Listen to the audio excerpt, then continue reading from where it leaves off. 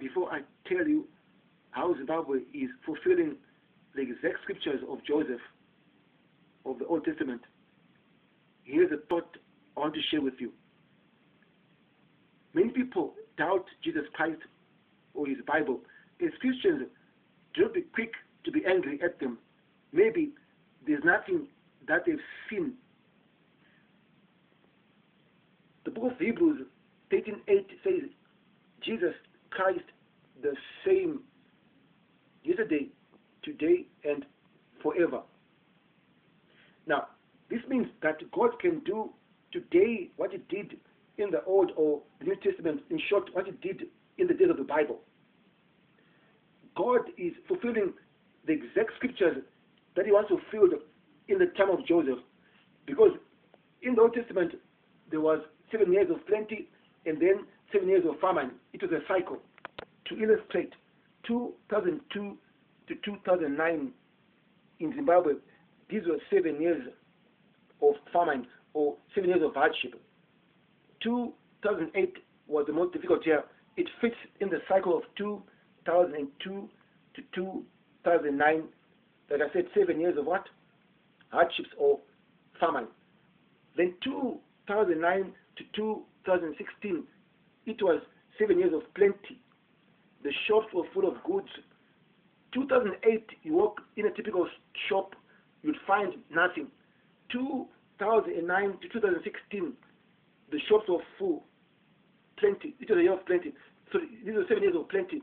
And people were now using US dollars. Now we're in the cycle of 2016 to 2023. Again, famine and hardships. Now as a thought, most people, they want a God who does whatever they want to do. Now, God does what he wants to do. Why would he choose the very scriptures of the time of Joseph to give a memorial of his word, to remind the people that this is the evidence that the word of God is true? Yes, the years of difficulty are very hard, but if you are a true Christian, why do you complain? Why not rejoice that God is proving that his word is true? And he's chosen a small humble nation called Zimbabwe to fulfill the exact scriptures that were there in the time of Joseph. 7 years of plenty, 7 years of famine, and so on and so on. So this is historic in the sense that God is proving even to the people who don't believe that his word is true. And this is the evidence. I'm saying, in the Old Testament, you had 7 years of plenty, 7 years of famine in the time of Joseph. And the very same cycle repeats in Zimbabwe.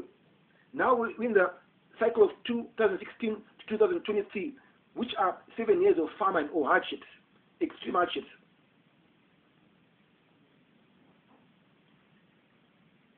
It will be good for you to share this video because it is one of those rare videos which, proves that Jesus Christ is alive, which proves that his word is true. The other thing, just go to the description part of this video and support the work in any way you can. Because this video is not against the atheists or against people who don't believe in Christ.